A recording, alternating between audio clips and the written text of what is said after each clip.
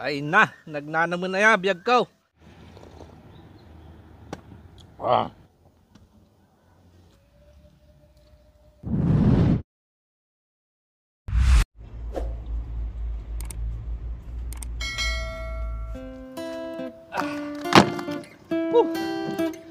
Buti na lang, medyo mahangin. At mapapainabraw tayo ng bunga ng malunggay nang wala sa oras. Paano ba naman kasi, itong kapitbahay namin nakakagigil. Nakakagigil. Napakahiling magtanim, napakasipag. Pag namunga naman, hindi naman ginugulay, hindi naman niluluto. So ako itong mahilig mag-ulam ng mga ganito, kaysa naman makitang matuyo sa puno, nakakapanghinayang naman. Ayan, kinukuha ko. At ito pa, nakita niya siguro ako naglalakad kanina doon, pauwi, na walang bitbit. Sumunod pa talaga ng bahay, sinundan pa ako, nag-abot ng pangsahog para daw sa akin lulutuing gulay. Ano ba naman yan? Kayo mga kanayon, ano ang kwento nyo ng kapitbahay mo?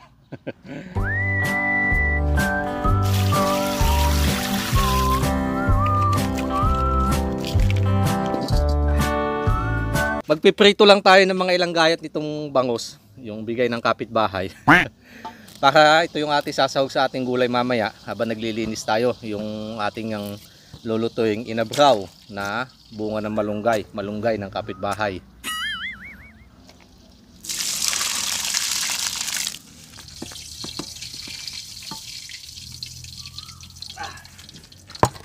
Okay, kukuha lang tayo ng mga ilang gayat pang sahog natin dito sa ating inabraw, saka patakan natin ng kaunting bagoong, saka isasalang lang natin siya ng mahinang apoy.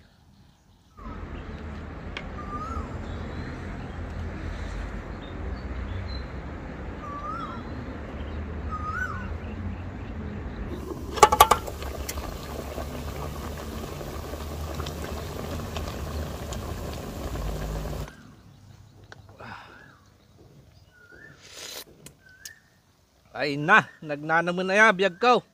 Umayon, mangantay na po.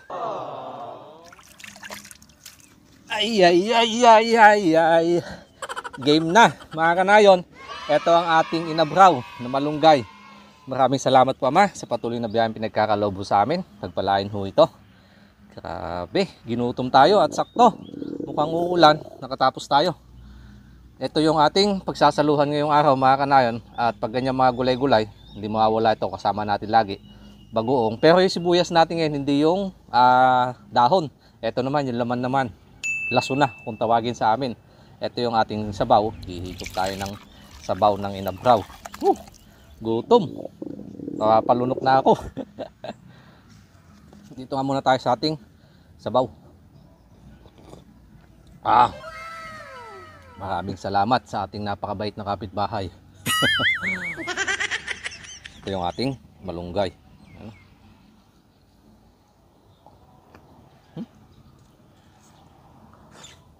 Samip.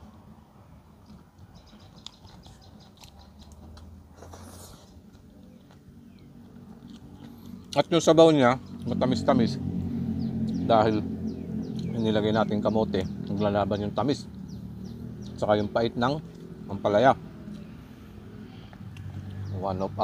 One of my favorite.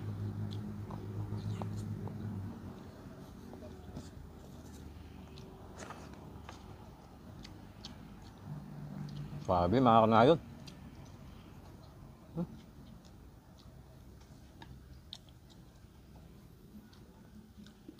Pag ganang gulay-gulay, ayan, katulad na sabi ko kanina, the best yan, bagoong.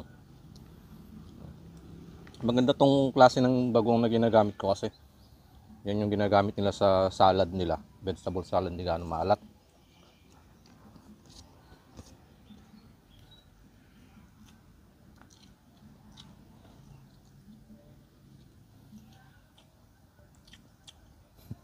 Unahin natin sa belly.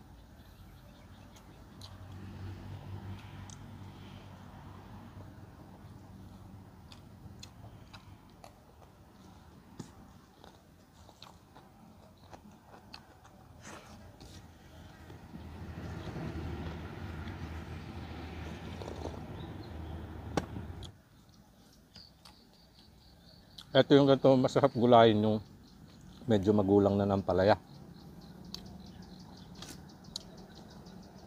mas makapal ang laman.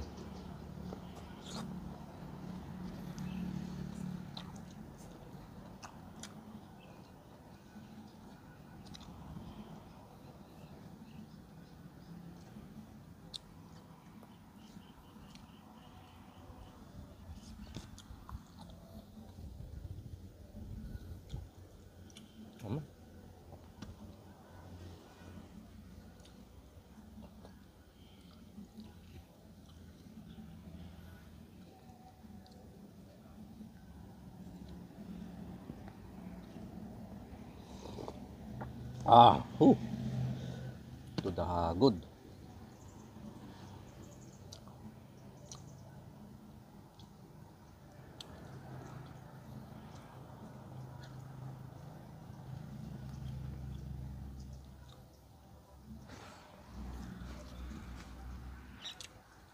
Medyo madilim na kasi kulimlim.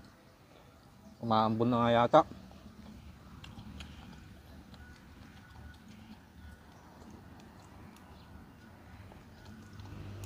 Sana matapos tayo dito bago pumatak ang ulan. Uy! Lagyan nga natin dito yan. Mas clear.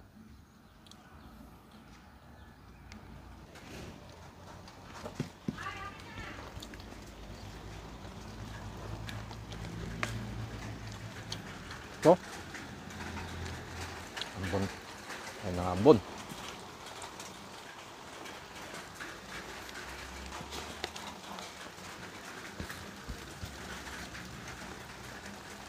Hindi natin ito gagalawin. Itatabi natin. Tahan naman kay misis at sa mga anak ko. Ulam nila mamaya.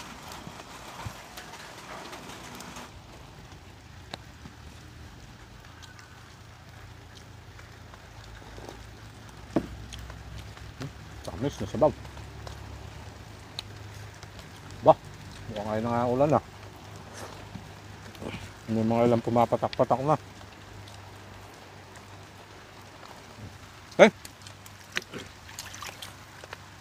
Sakto. Katapos tayo.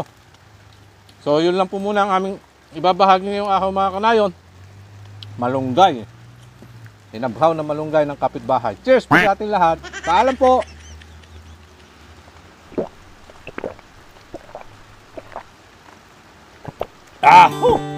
Maraming salamat po sa inyong panonood.